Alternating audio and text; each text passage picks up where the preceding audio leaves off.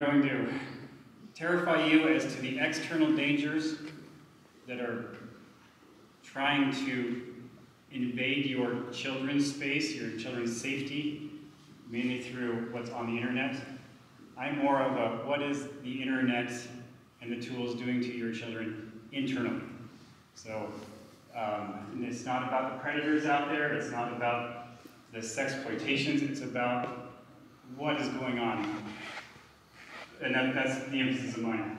Now, I was never intending on doing this when I got started. This is not what I had in mind when I started my medical career. I got here through a very interesting turn of events. So I did from 2005 to 2007, I did my general pediatric residency, saw a lot of the general pediatric medicine out there. Then from 2007 to 2010, I went and did my general pediatric neurology fellowship. And I learned about epilepsy and muscular dystrophy and myopathies and autoimmune disorders, et cetera, et cetera.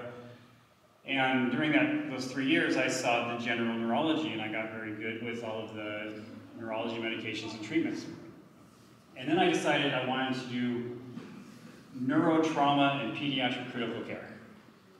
And I did in 2010, I did a one-year fellowship, and from 2010 until 2015, 16, I was the sole director of the pediatric neurotrauma and neurocritical care at Phoenix Children's Hospital. And so I disappeared from general neurology. For 7 years of my life, I lived in the ICU. I didn't care what was going on in the day-to-day because the patients that I took care of could die today or they could die tomorrow. It was, you had to be there and you had to worry about the now. All of the epilepsies, all of the muscular dystrophies, all of that was really not what I did. But as you can imagine, that's a young person's game. And by the time the third child came, I had to make a decision. Like, do I live in the ICU or do I go back and emphasize more on my families, because I could not do both. So I came back to Boise, I got a great job, but I was back in the general neurology realm, something I'd been absent of for 6 or 7 years. And I was shocked, because in those years that I was gone, it seemed like everything had changed. My first, second, and third patient, 11, 12, and 13-year-olds, I'm looking at their medication lists, and I'm seeing Zoloft and Wellbutrin and Abilify and Trazodone and Zyprexa and all of these adult antipsychotics and antidepressants that were completely foreign to me in the 7 years preceding that time. These were not medications that I was familiar with, that I had to deal with, because from 2005 to 2010, when I was doing my general pediatric things, kids were not on them. And the kids that were on them were seen by the subspecialists.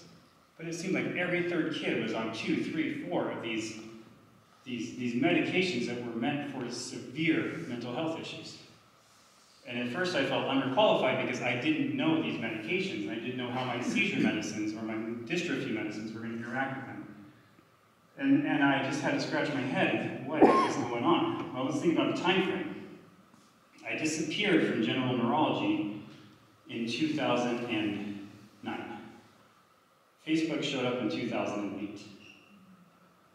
By 2011, I think they said 50% of kids had smartphones. By 2013, it was 80%.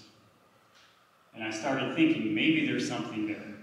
And the more I've been doing this, the more I'm convinced that there's something there. And it breaks my heart to see a 13-year-old come in on a medication list that my grandfather in his end-stage dementia wasn't even on. I'm like, we've got to do something about this. So that lit the fire under me, and so now here I am. From neurotrauma to now social media. So I wanted to talk about what the quantifiable objective data is actually showing now that we've had this amount of social media, this amount of video gaming, and this amount of extreme digital age. What is it actually doing to the pediatric and adolescent brain? Okay. So the goals for the evening, we are actually going to do a little neuroanatomy fun with is I'm sure what everybody wanted to do when they came here tonight. And we're going to talk about some of the critical emotional and behavioral structures of the brain. There's this fire to a fire mechanism that starts to become very important to the understanding of how a 10 to 18-year-old brain develops.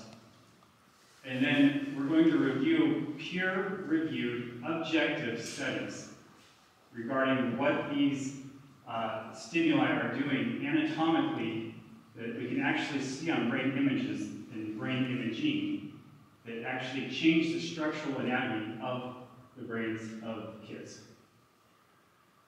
Now, I really try to avoid the following things.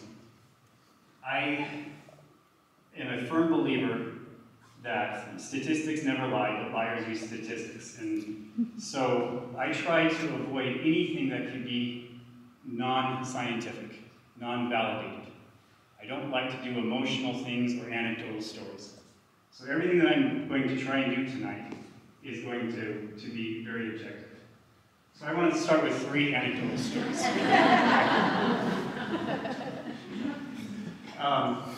Not because I'm using this to prove my point, but because it are stories like this that got me thinking there's something powerful going on. So this, when I was in neurotrauma, was unfortunately the largest group of children that I was responsible for. This is the typical MRI of an infant who has just been fatally abused. Sometimes 3, 4, 5 a week would come into my service. And the story was almost always the same. The story was a 5 or 6 month old.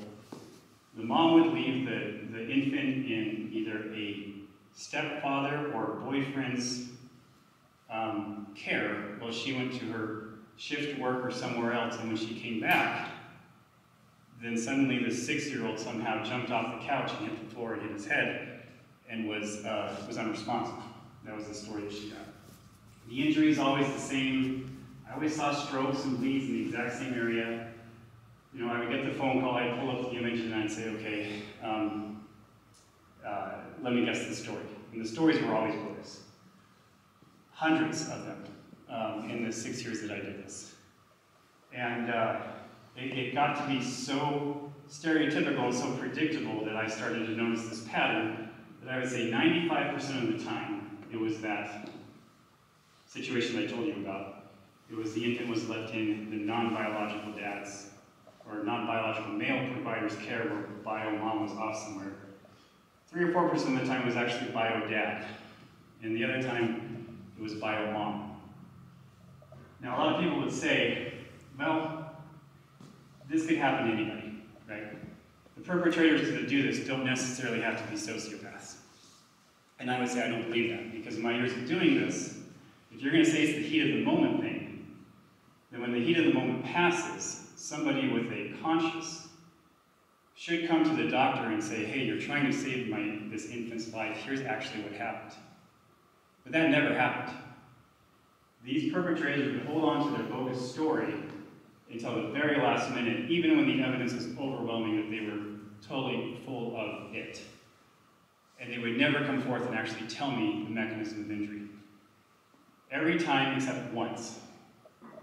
One time I met the perpetrator who was the heat of the moment, and that was this scan.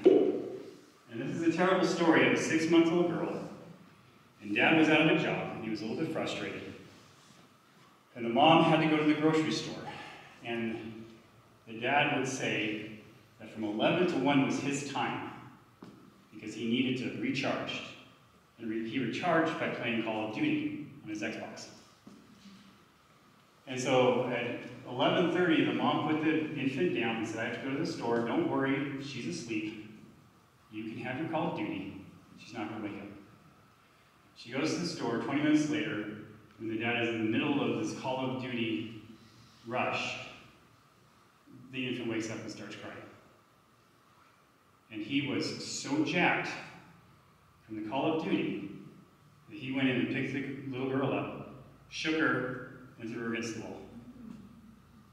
And then, when that finally calmed down, he came to me and said, this is what I did.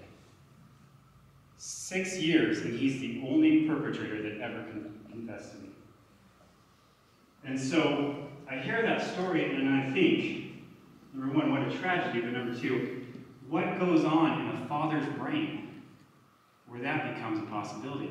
What anatomical neurons are firing? What neurotransmitters are in control? And I want to learn about this from that standpoint. This is this one just recently happened. I am not small of stature. I think everyone can appreciate that. This is not the patient's real picture. But recently I had an 8 or 9-year-old boy in my office with epilepsy. He was an otherwise neurotypical child.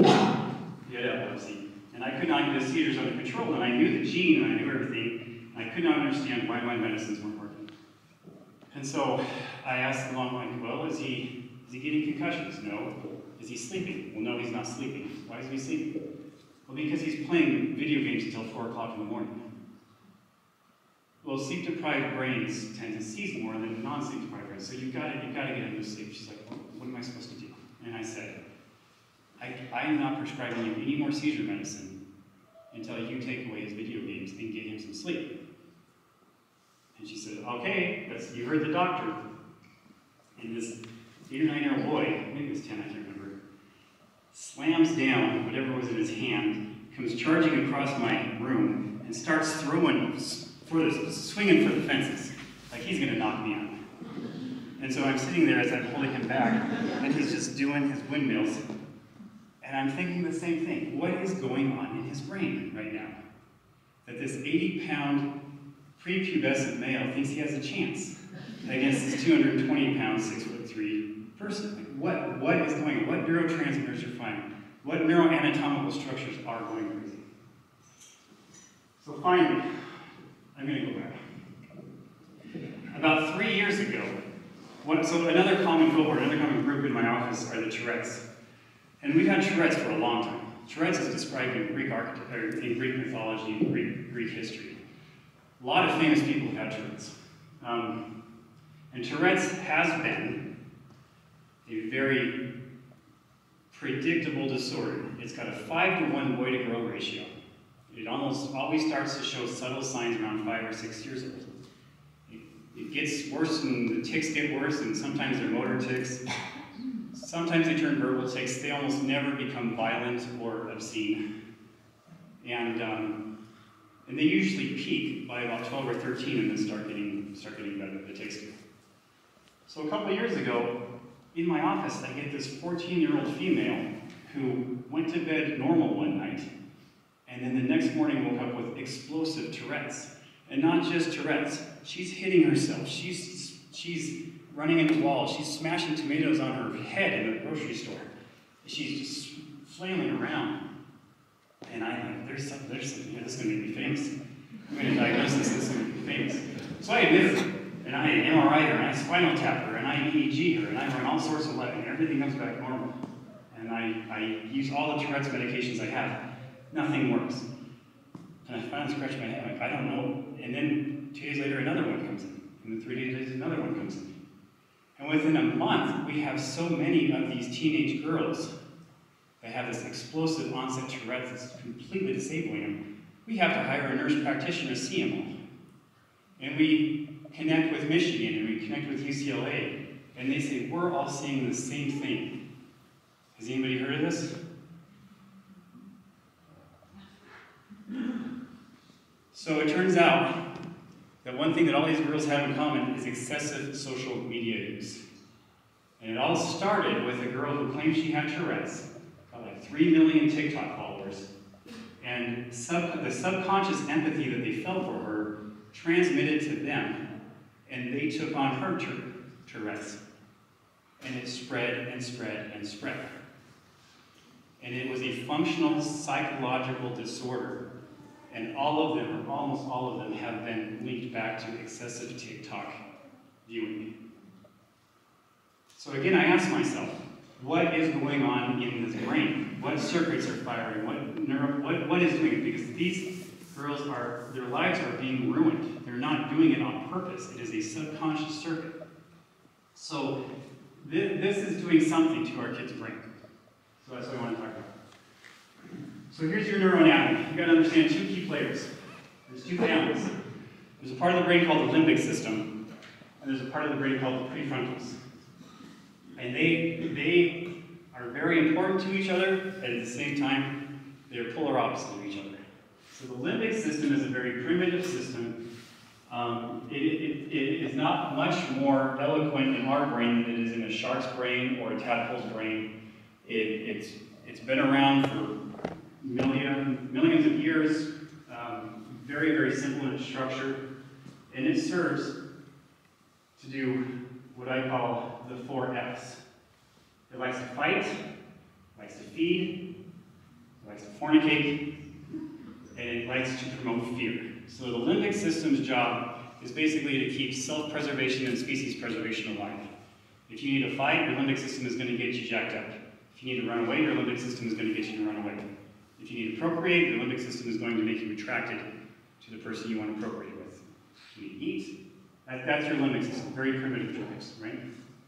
Whereas the prefrontals, those are called the executive part of the brain. The prefrontals are involved in everything that makes us higher cognitively than the rest of the animal kingdom. That's where we get our reasoning, our problem solving, our empathy, our impulse control. All of those things that you see over there comes from your prefrontal cortex.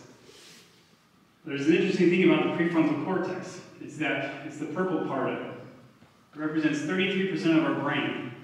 On a relative scale, the human being's prefrontal cortex is 3 times larger than any other animal. So if you look at the other primates, if you look at primates and you look at their brain, the blue and the yellow and the turquoise in the back, almost identical. But our prefrontal cortex is 3 times the size. It's the prefrontal cortex that everybody who studies this field is what makes the human beings capable of doing what human beings can do. It represents the highest level of all complex brain areas. It's more complicated, it has more connections, it has its own set of neurons that are not present in other parts of the brain, and it is in constant communication with the limbic system. So here's the thing about the prefrontal cortex. It lies dormant until about 10 or 11 years old, until it starts to mature. Then it slowly starts to mature, and it's only about 50% mature by the time you're 18, and it's not fully mature until you're about 25 or 26 years old. So what does it mean when the prefrontal cortex matures? We'll go over that. So we'll get to that soon.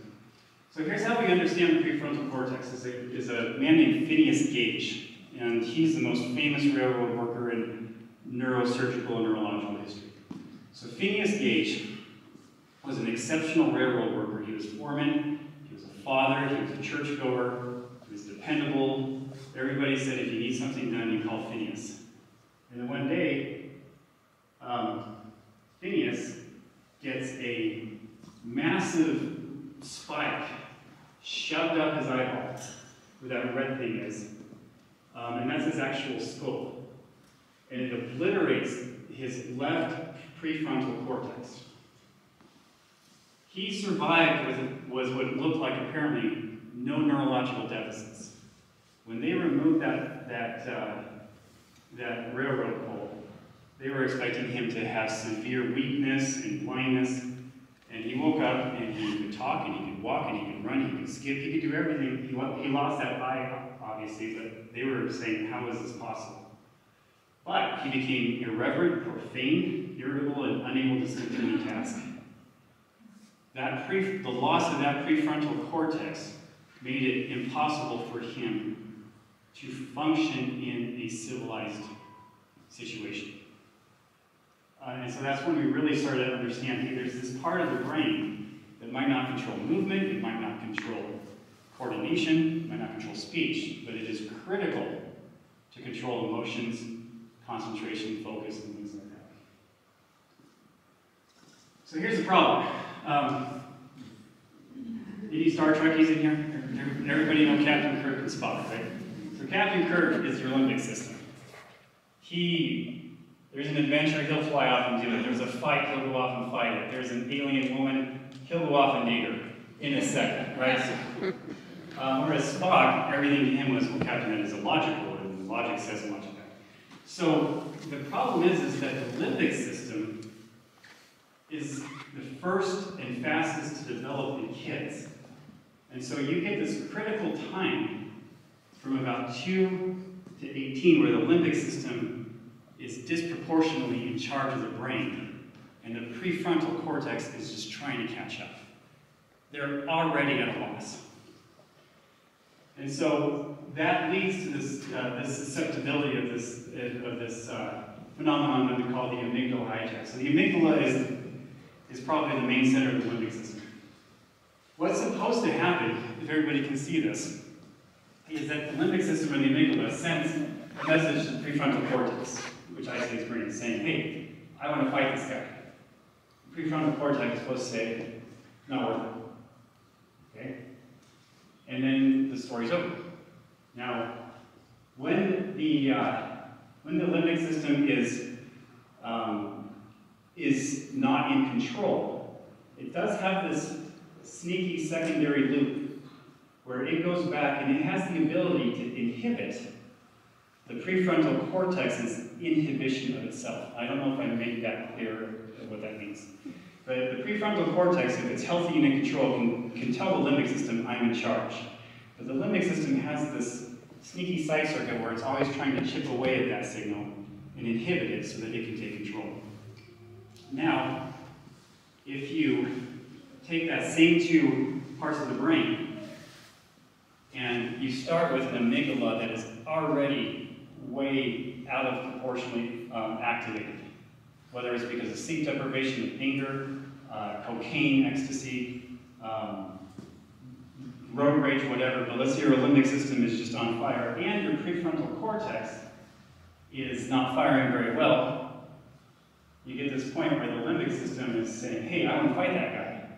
And the prefrontal cortex is saying, no, you probably shouldn't. Now the limbic system drives the control and is able to inhibit the prefrontal cortex's inhibition, and you get no cortical or cognitive control over your limbic system. And you do things that you wish you hadn't done, and people say, who is that? Or what happened to you? And we call that the amygdala hijack. And I think everybody here who has had kids from that age, from 7 to 8 to 15, 16, know how easy it is for the amygdala hijack to happen to them. Where you're a sweet kid, just a couple things goes wrong, and all of a sudden there's a hole in the drywall, right? Okay, so the science. So here's the important thing. This is kind of a busy slide. I will do my best to make it interesting.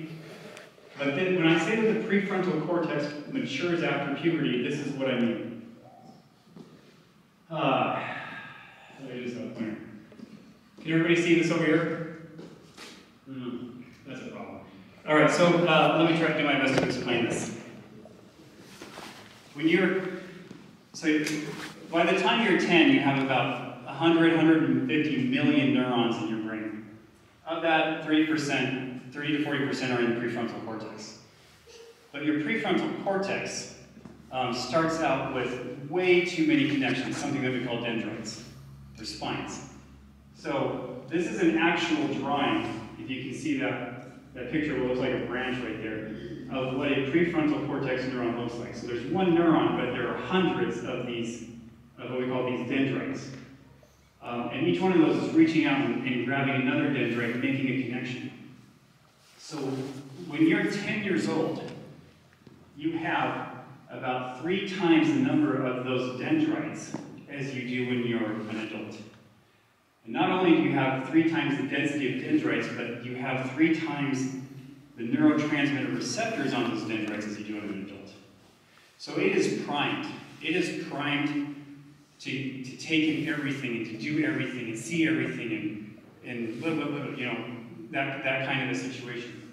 And around 10, as these show here, these little things, around 10 you start to selectively prune those dendrites and those neurotransmitters. And something called the selective elimination process. So that by the time you're 25, you're left with only about a third of the dendrites and a third of the receptors. And so how does that pruning happen? Well, the brain decides what dendrites to eliminate and what dendrites to strengthen based on the interaction that the subject has with their environment during the prime of their learning years. So we're going to say that again.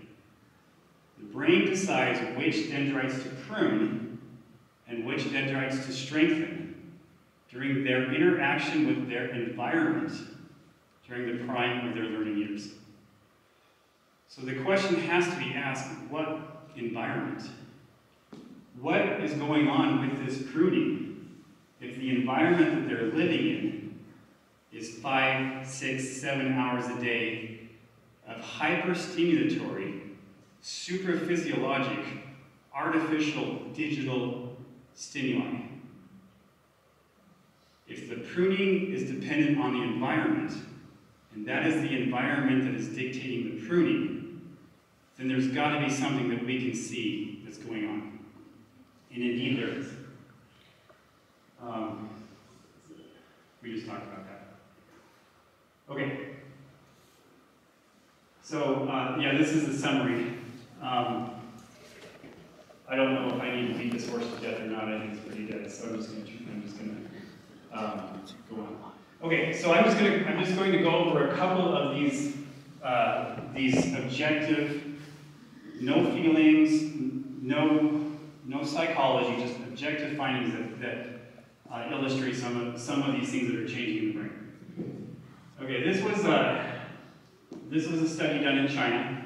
This author, Yang, if you can see at the very end of that, short-term exposure to violent video game, Yang, he or she, I don't know, is all over the place. When you look at this particular subject of the detrimental effects of excessive screen time on kids, you can't get 2 or 3 in without finding another article from Yang. So, big name. But what they did is they compared the violent video game group with controls. And they were able to do this exquisite neuroimaging that not only showed the structure of the brain, but what was being activated with the brain. It's called functional MRI. And what they found is that compared with the violent video game group, the controls had better activation of the prefrontal cortex. They had stronger connectivity between the prefrontal cortex and the anterior cingulate cortex, which is, anterior cingulate is part of the limbic system. But this is the scary thing. The violent video game group showed that there was significantly more activity in the right amygdala. And again, the amygdala is part of that limbic system, and less activations in the prefrontal cortex. So the video game is activating the limbic, and it's deactivating the prefrontal. And if you remember back to that amygdala hijack slide, that's setting the brain up for that kind of a hijack. That is the explanation for that first tragic case of the fatal child abuse, is that father was in an amygdala hijack. This is a different study. This is a study, again, coming out of China, and we're going to talk about how interesting it is that most of these are coming out of China. But this was looking at the gray matter volume in young adolescents with what is known as internet addiction disorder. So up here on the left, it shows 20, 25, 30, 35, 40, 45. That's how many months these kids have been addicted to the internet. Meaning, in order to be say that they're addicted to the internet, they have to be on it like 5 or 6 hours a day. And what they found is that in these very important, mostly frontal lobe and prefrontal cortex structures, that the longer they were addicted to the internet, the more gray volume loss they saw in the MRI. So they were over-pruning their brain. Instead of selectively pruning their frontal cortex to where they could still have a full life and a full understanding, the pendulum swung too far.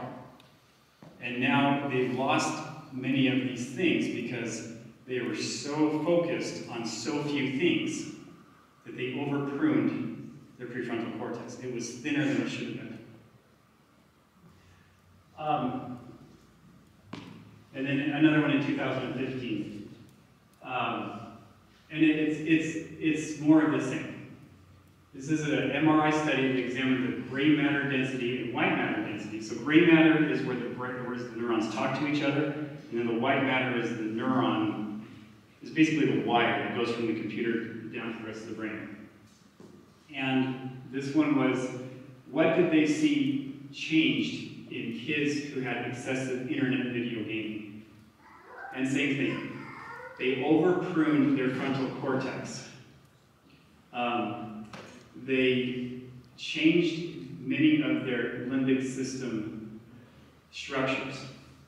And the scary thing is what you're supposed to see when the brain selectively prunes those prefrontal neurons. You see a decrease of the gray matter because you're getting less of those dendrites, but you're supposed to get an increase in the white matter. You're supposed to get more myelination. They saw the opposite. They saw a decrease in the gray matter, and they also saw a decrease in the white matter. So they were losing too many neurons. I'm sorry, losing too many dendrites, and they were not reinforcing the surviving dendrites by increasing the white matter.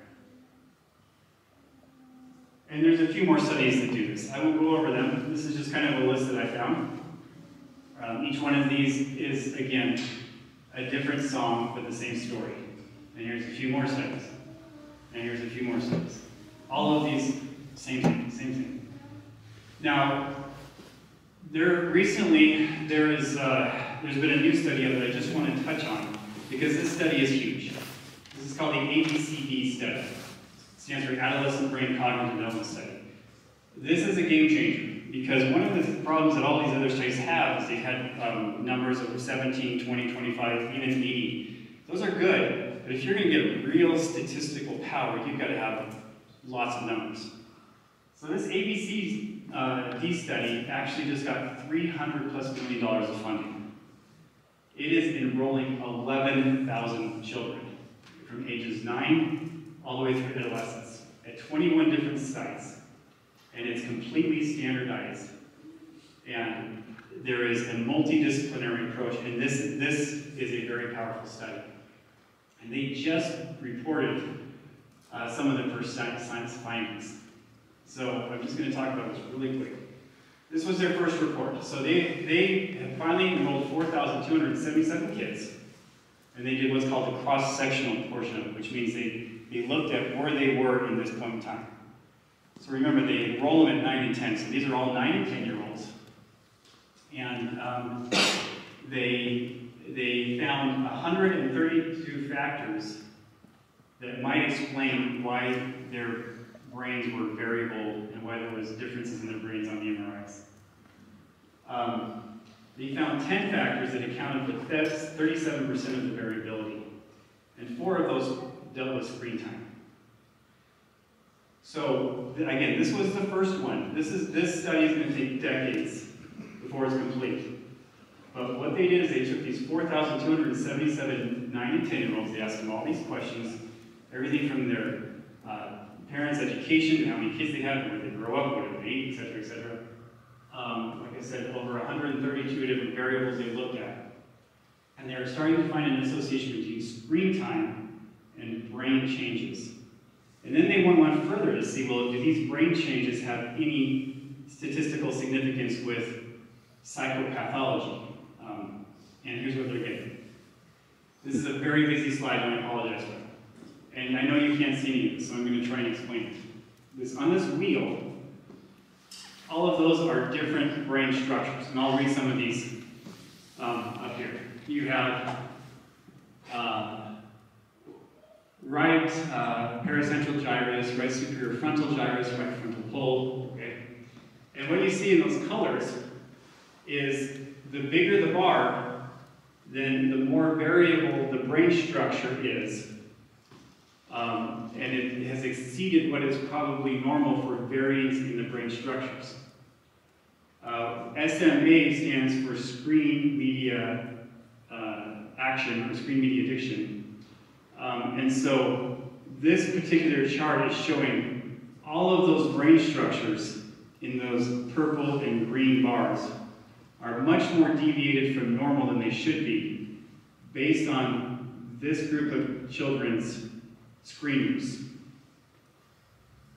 9 and 10. So even at 9 and 10, they're finding significant changes in the anatomic brain structure just based on the factors from their brain use. And so they went one further and they said, okay, can we link this to any disorders? And what they found, so there were, like I said, I don't know if you remember, but there were four factors that were all about screen time, and that's GFA1, GFA2, GFA3, GFA4. So what they found on the first one is, when we find these brain changes, what is the chance that we're going to see psychopathology? And internalizing psychopathology means suicidality, depression, anxiety. And 9 and 10, you can see that groups GFA1 and GFA4, if they're on the right side of that red line, meant they were more likely to have the psychopathology associated with those brain changes than what would be considered for average. Externalizing psychopathology is considered aggressivity, sociopathy, lack of empathy.